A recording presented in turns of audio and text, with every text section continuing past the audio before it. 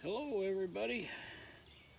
This video is part of the Archery Journeys project that I started, and in this video I'd like to talk about how to put on a first-rate 3D shoot for traditional equipment. There's a lot of competition out there. There's a lot of clubs and organizations running 3D shoots. So how do you separate your shoot from others, and how do you up the level of your shoot and gain a reputation for putting on a good shoot? Well, the first thing, in my opinion, that you need to do is know your customers, know your guests, and I don't mean personally know them, but know their equipment, know their distances, and understand that, and don't set up a course for a high-end compound shooter and then expect someone shooting traditional equipment or a primitive self-bow or whatever to like the same course. The distances and other factors are not suitable for their equipment for most of the shooters. So know your shooters, know your guests, know that equipment. It helps if you shoot that type of equipment yourself. And keep in mind that not everybody is at this level. There are people coming that are at this level or that level. So kind of mix it up. You may want to have some easier shots so the guys that are at this level aren't getting discouraged. And you may want to have some harder shots so the guys that are at this level aren't getting bored. Sounds easy, but in reality it's not, and a lot of places make the mistake of not setting up their courses. It should be a given, but I'm going to mention it anyways, that your courses should be well marked and safe.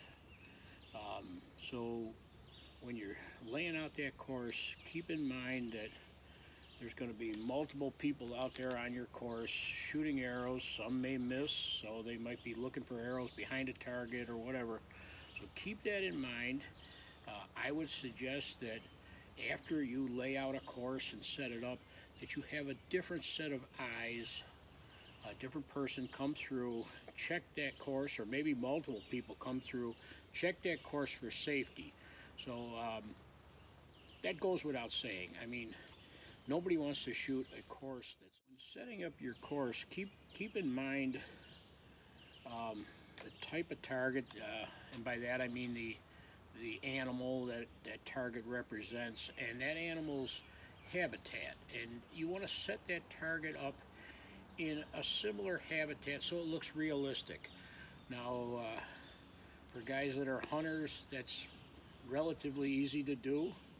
I mean, you don't want to put a pronghorn antelope in some heavy hemlocks if it can be avoided, and such. You may want to add little extras to your shoot, or your shot, I should say, scenario.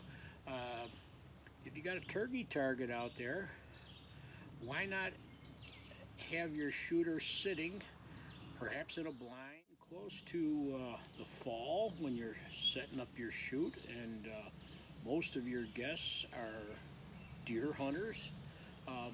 Put out some extra deer targets. Put out the animals that they're going to hunt.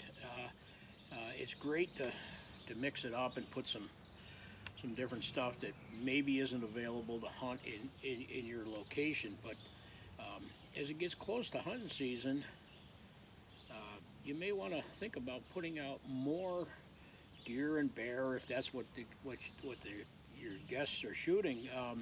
And if it's springtime, maybe put out some turkey targets or whatever. I'm not saying a whole course of them, but you could put out some extra turkey targets so that guys can get ready for the upcoming season.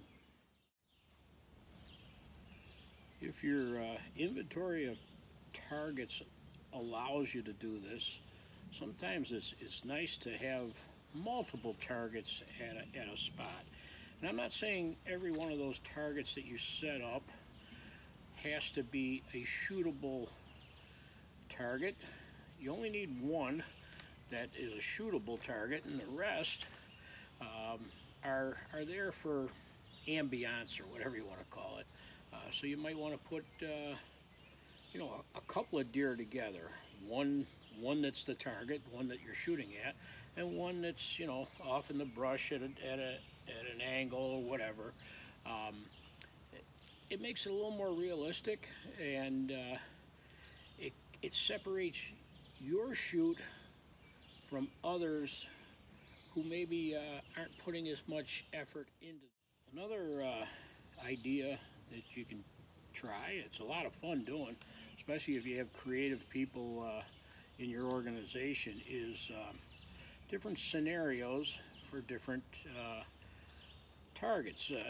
Let me give you an example. I was at a shoot, and there was a mountain lion up in a elevated up in a tree, and at the base of the tree were plywood cutouts of dogs that had treed that mountain lion, and they were at the base and everything. And when you walked up to that target, it looked good. It looked really cool, I mean, your target was that mountain lion, but at the base of the tree, the dogs got it treed, and it's fun, I mean, it's fun.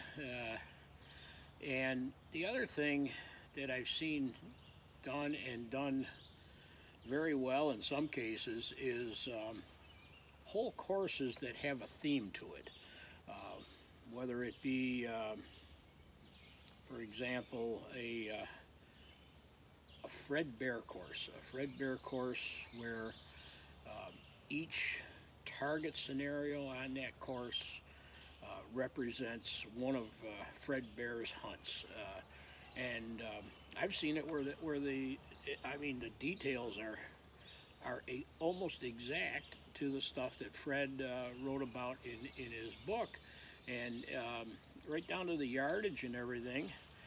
You could add little information, posted there that such and such happened in whatever year, and it was a 22-yard shot, and whatever. You can also use that same idea and add different trivia to your course. It doesn't cost you anything, just a little extra fun thing where as a shooter goes through, maybe he learns a little bit about the target animal, habitat or whatever. So a lot of these little details are going to separate your shoot from others, and once there's a little bit of a reputation, and once people get talking about your shoot, your attendance may grow, and your reputation as an organization should grow also. Now, I know a lot of 3D targets are very expensive, and a lot of places can't afford to have all these targets.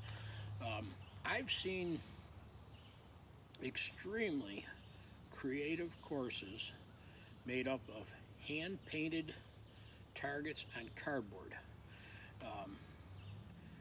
Again, you got to have some imaginative people, some creative people. Sometimes it helps if you get the group of guys that are going to be setting up the course to get together, beforehand and start, you know, hashing out ideas and different thoughts, and as they're talking, you know, they come up with all kinds of ideas. Homemade foam targets is another idea, another way of adding a little extra spice to your. Very important. You do not want to conflict with other clubs or events in the area. You want to try to find your little niche and your and that little window there that you can do your shoot, so that you're the exclusive only game in town that day. So you gotta communicate with other organizations, and you know, maybe get together and say, hey, when are you gonna have your shoots this year? Well, we got one this date, that date. Okay, well, we won't run any of our stuff on those days. We were planning on having something on this date. Does that conflict with anything? No. Well, that's great. That's a win-win for both clubs, both organizations. Also, which if you support other organizations' shoots and events and stuff, they may come and support yours. You know, one hand washes the other. So you want to timing of shoots. Timing of shoots is extremely important. Advertising, I can't say enough. I said it in a previous video about getting the word out on your shoots. If you're just starting, it's going to take a little time to get the word out, but stick with it and keep, you know, keep sending out them flyers, putting things on the internet. Maybe start up a database, a mailing database, where you can mail out a postcard or something like that. So advertising, the timing of your event. And the other thing that I want to bring up is, if you're gonna run a shoot and you want it to be as good a shoot as you possibly can, then don't overestimate your ability, okay? Let me explain that. Don't try to run an event that you do not have enough people, enough targets, enough, you know, whatever to do. Know your limitations and be the best at what you can, but don't try to be, you know, don't try to be something that you're not at that level right now. You're just starting out. You know, you got 5 guys, and so put together a shoot that 5 guys can put together well. Don't try to put together a shoot that needs 105 guys to put it together. Now, none of what I discussed here is rocket science by any means. It's all pretty simple concepts.